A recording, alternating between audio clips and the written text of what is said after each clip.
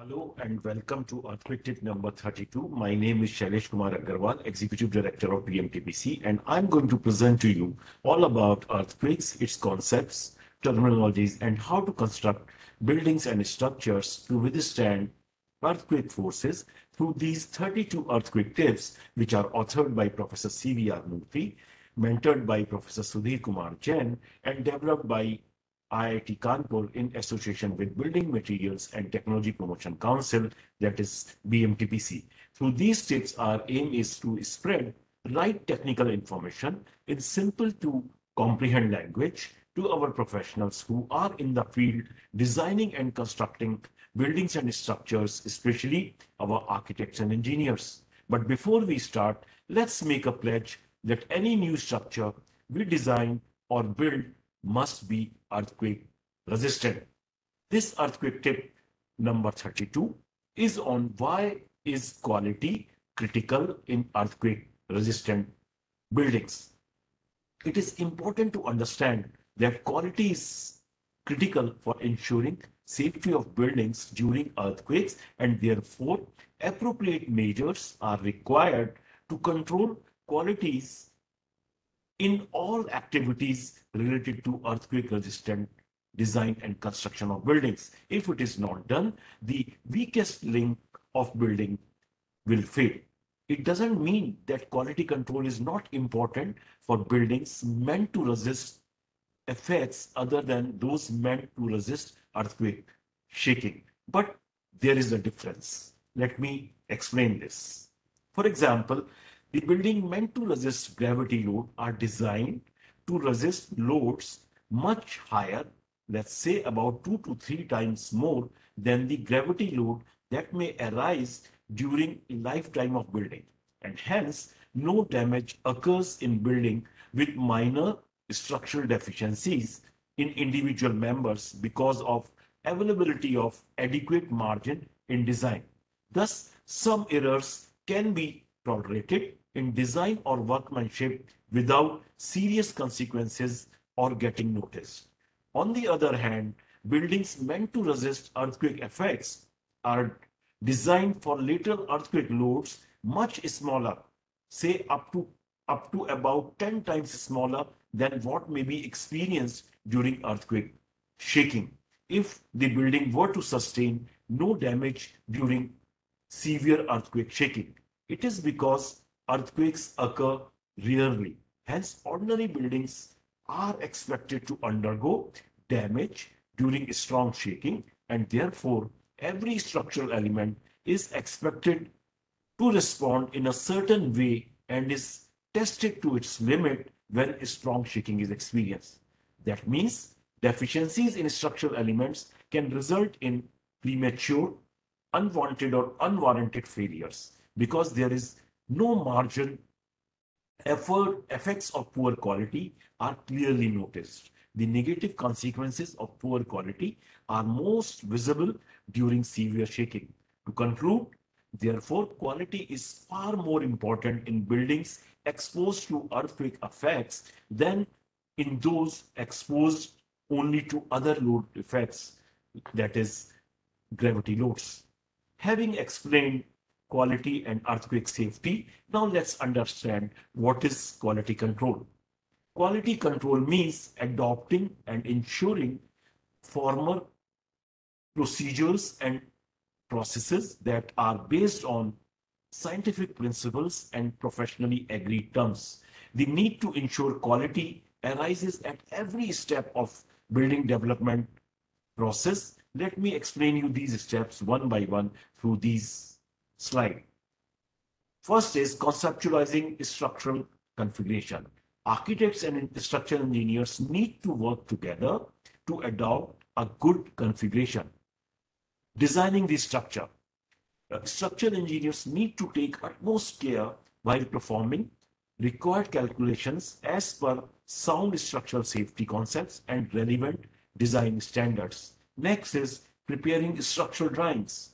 Structural engineers and draftsmen need to comprehensively and accurately present structural design intent in well-detailed drawings. Fourth is selecting construction materials. Contractors need to take utmost care in selecting the intended construction materials and adopting construction procedures as per standard specification. Next is converting structural drawings at site. Competent site engineers need to faithfully follow structural drawings to ensure that the design intent is actually realized in the building, working with certified artisans as per good construction practices laid down in standards and specification. And the last is undertaking post-construction activities. Maintenance engineers need to embed long-term maintenance steps like preventing leaks, thereby avoiding structural damage in post-construction handling of structures and preventing damage to buildings, especially to critical structural members. There is another important aspects other than quality control, which is quality assurance. Let's understand what is quality assurance. Rigorous, independent monitoring and correction need to be undertaken by competent third-party professionals or professional agencies which are other than those involved in quality control efforts, so as to ensure that the design intent is actually realized in buildings. This is known as quality assurance and is required in each of the steps or activities just explained to you before. Now let's understand how this quality can be ensured. Quality must be ensured by all stakeholders involved in building delivery process, including architects, structural engineers, draftsmen, contractors, site engineers, artisans, that is bar benders, carpenters, and masons, and maintenance engineers. Each activity needs to adhere to pre-specified procedure laid down in design codes and standards. There is no single activities that is more important than the others, which alone determines the quality of the building being built. For instance, just designing the building for a higher seismic lateral force to compensate the quality in construction will not ensure a safe building. Even if one of the key stakeholders fails to deliver quality, overall earthquake safety of building may be endangered. Building owners need to seek professional services that comply with what is shown in this slide. Proper understanding and estimation of earthquake hazard at the site, rigorous design, compliance with prevalent standards, specification and bylaws, independent design review, that is peer review, procurement of intended quality materials, careful construction of the building, independent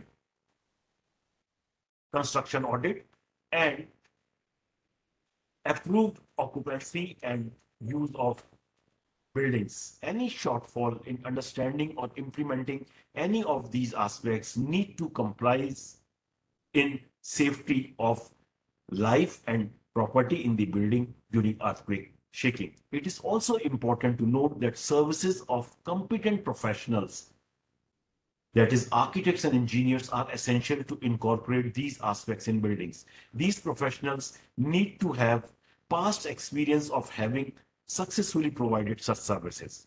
Now let's understand the challenges in earthquake resistant design and construction by building owners through this slide. First challenge is identifying competent architects and design engineers. There are many standards and specifications for earthquake resistant design and construction of buildings, which architects and design engineers need to be conversant with. The mandatory curricula in architectural and engineering colleges often do not ensure that the required background is provided to graduates. Thus, it is unlikely that all architects and engineers practicing today understand earthquake behavior of structures and the design techniques required to incorporate earthquake resistance in them. So building owners face a challenge related to selecting competent professionals to undertake earthquake resistant design of their buildings. Government need to establish robust systems for identifying competence-based licensing of engineers, which could assist building owners. Next is complying with building codes and municipal controls. Local governments require architects and design engineers to ensure safety of buildings through faithful compliance with various building codes and municipal bylaws. This cannot happen only on the basis of voluntary efforts by professionals. It is the responsibility of municipal authorities as well to enforce compliance. But a severe shortage of suitably adequately trained personnels in municipal offices can be a bottleneck for ensuring compliance on part of local governments. Alternate strategies are required to build a robust system for enforcement of earthquake safety, that is independent peer review by consulting engineers of good standing. Third is understanding earthquake hazard estimation studies. Seismic hazard assessment must consider many uncertainties. For ordinary buildings, it is best to adopt seismic design codes of the country, but for the projects of importance, site-specific studies are required, for which owners will require services of competent earthquake geologists, seismologists, earthquake geotechnical engineers, and seismic structural engineers. Faithfully converting construction drawings of buildings into actual structures is also very critical for ensuring earthquake safety of buildings, and therefore competent contractors must be appointed by building owners to implement formal construction strategies and construct earthquake resistant buildings. Quality control needs to be exercised at all stages of construction by the contractors. However, independent agency needs to test quality of all construction materials before accepting them. Similarly, independent competent engineers deployed for site supervision need to examine that work is being done as intended. These independent engineers employed for site inspection needs to have requisite competence. Therefore, competence-based licensing of construction engineers and certification of artisans are very essential. Before we end up, let's talk about professional ethics, which needs to be observed by all of us. Earthquake-resistant design and construction is possible only with high ethical standards employed by all personnel involved. A project can be successfully executed only by avoiding these three types of errors: error of intention, error of concept, error of execution. Error of intention is really an issue of ethics, while error of concept and execution are of competence. For instance, a professional accepting an assignment beyond one's competence is indulging in unethical practice. Similarly, a professional realizes that one is unable to follow correct procedures and still proceeds with the project is an unethical practice. And finally, an engineer not allowing code provisions to reduce structural cost indulges in unethical practice. In all civil constructions, society takes performance of a structure for granted. For instance, one drives over a bridge unconsciously, assuming it is safe. Hence, it is critically important to ensure and enforce high level of ethical standards in the practice of engineering. It is not possible to legislate virtues, but the situation